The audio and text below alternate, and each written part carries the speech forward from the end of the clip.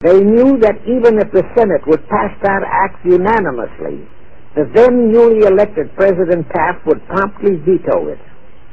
So they waited. In 1912, their man, Woodrow Wilson, was elected to the presidency.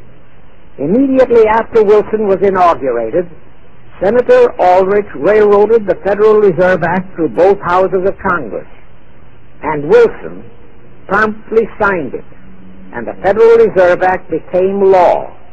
That heinous act of treason was committed in December 23, 1913, 2 days before Christmas, when all the members of Congress, except for several carefully picked representatives and 3 equally carefully picked senators, were away from Washington.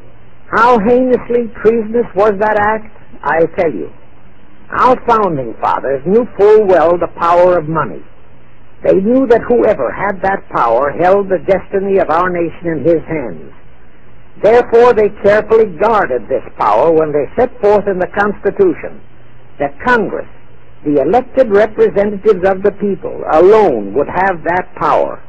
The constitutional language on this point is brief, concise, and specific, stated in Article 1, Section 8, Paragraph 5, defining the duties and powers of Congress, and I quote, "To coin money, regulate the value thereof, and of foreign coin, and the standard of weights and measures," unquote.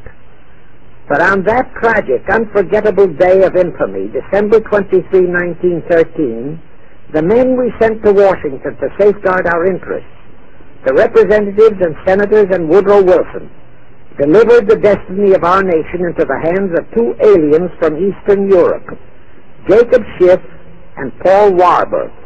Warburg was a very recent immigrant who came here on orders from Rothschild for the express purpose of blueprinting that foul Federal Reserve Act. Now, the vast majority of the American people think that the Federal Reserve System is a United States government-owned agency. That is positively false. All of the stock of the Federal Reserve banks is owned by the member banks, and the heads of the member banks are all members of the hierarchy of the great Illuminati conspiracy known today as the CFR.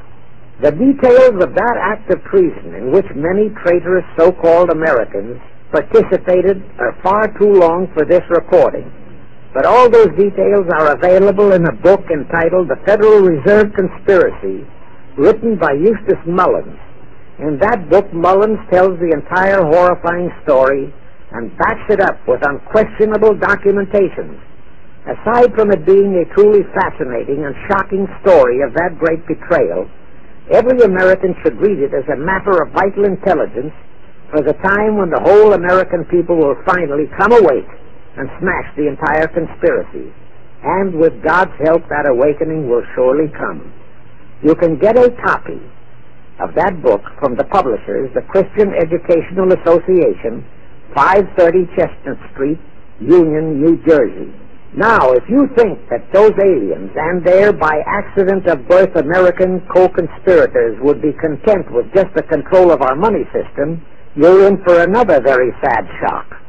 The Federal Reserve System gave the conspirators complete control of our money system, but it in no way touched the earnings of the people, because the Constitution positively forbids what is now known as the 20% withholding tax. But the Illuminati blueprint for one-world enslavement calls for the confiscation of all private property and control of individual earning powers. This, and Karl Marx stressed that feature in his blueprint, had to be accomplished by a progressive graduated income tax. As I stated, such a tax could not lawfully be imposed upon the American people.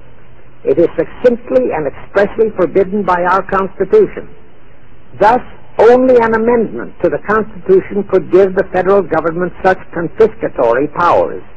Well, that too was not an insurmountable problem for our Machiavellian plotters.